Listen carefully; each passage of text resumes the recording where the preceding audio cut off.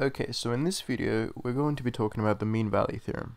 So all you really need to know regarding the mean value theorem, or actually really need to know to apply it, is whether a particular function meets two various conditions. The first one being if the function is continuous over the closed interval AB.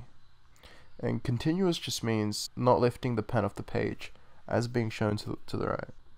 Now the second condition that needs to be satisfied is that the function is differentiable over the open interval AB.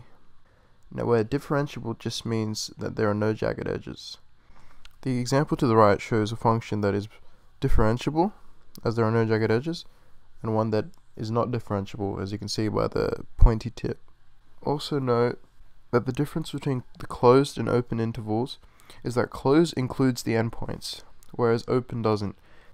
Now if both these conditions are simultaneously met, then there exists a value c that's an element of AB such that, now this is where we get the formula, f of b minus f of a on b minus a is equal to f prime of c.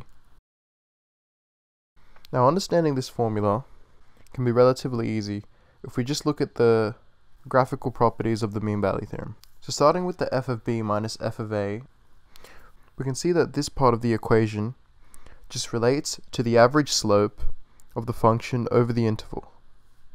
The f prime of c, on the other hand, relates to the instantaneous gradient at various points c. Now that's all you need to know about the mean value theorem. Thanks for watching.